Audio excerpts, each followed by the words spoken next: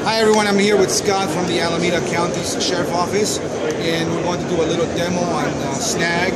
We're going to be using the snag polymer. Okay? And thank you, Scott.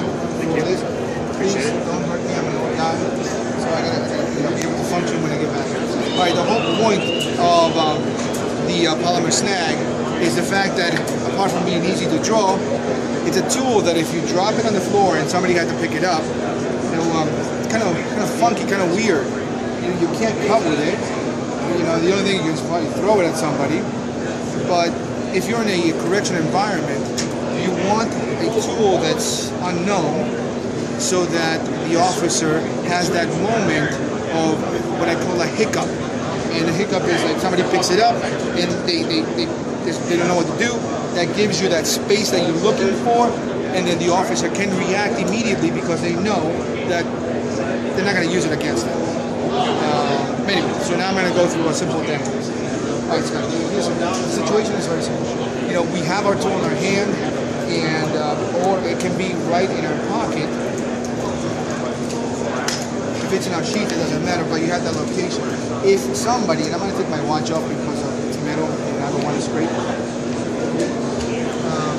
But if you're in that situation, you want to create that space. You know, once you create that space, you go for your tool. And as the individual attacks, I want to go in an angle. The whole point is to go out of the angle. If you come at me, you want to go into an angle.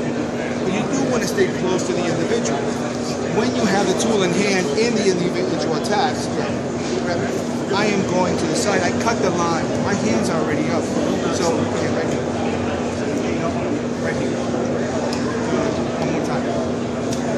I'm cutting the line. Here's my hooking. If the individual tries to shoot with that hand, my hand is already here, always. Now, I win. But it all starts right here. Cutting the line. I'm cutting the line and I'm moving to the side.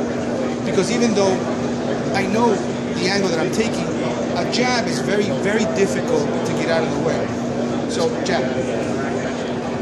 It doesn't matter where it comes from. I'm still cutting the line, as you can see. Whether it's a left hand or a right side, it doesn't matter. It's unexpected. So if you shoot the left, shoot the other one, I'm still out. Do it again. Now I'm moving him out of the line. Do it slow. Left hand.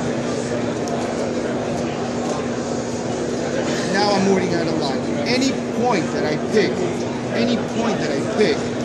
whether I do a pelvis thrust, you're still going to go down. And I'm not pushing him.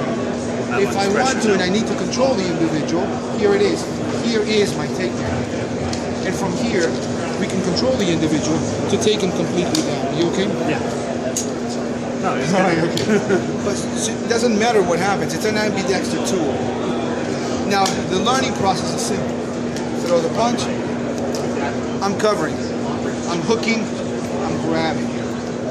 I can do an arm lock. Take my prisoner to wherever I have to. And now, I have a thumb lock.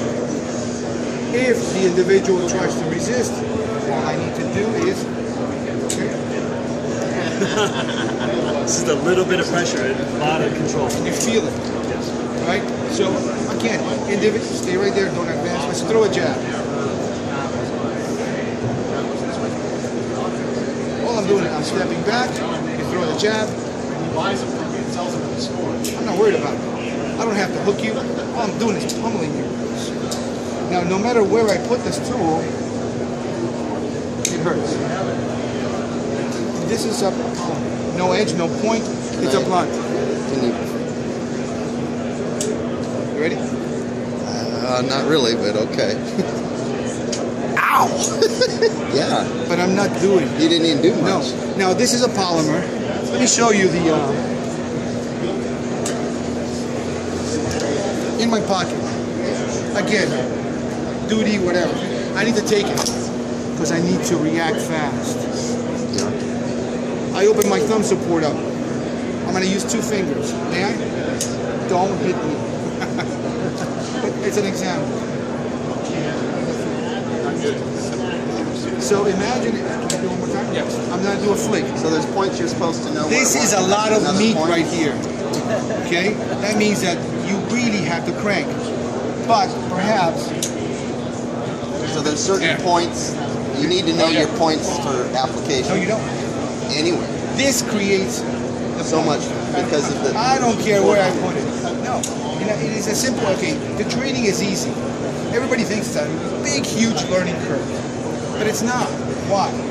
We already learned this when we were 4 or 5 years old. How do you fight when you were a child? It's instinctive. What else can you do?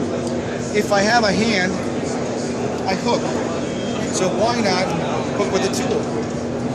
The difference is that I have augmentation, whether it's a polymer or metal.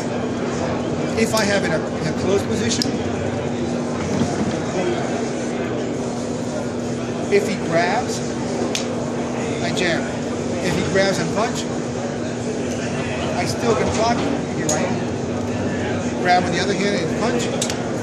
I'm blocking, hammer. Here it is. So lots of fast strikes. It's a fast strike, get that space open so that you can go from your secondary weapon or tertiary weapon to your primary tool. So it's an escalation. You know, right now this is being used by the highly police department. I mean, we're fortunate. So what's the difference? One is a polymer, one is a fancy looking metal.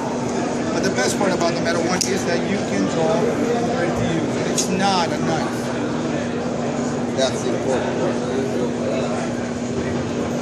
Did I do a good job?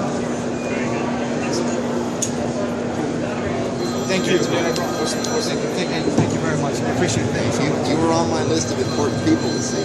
Oh my gosh, thank you.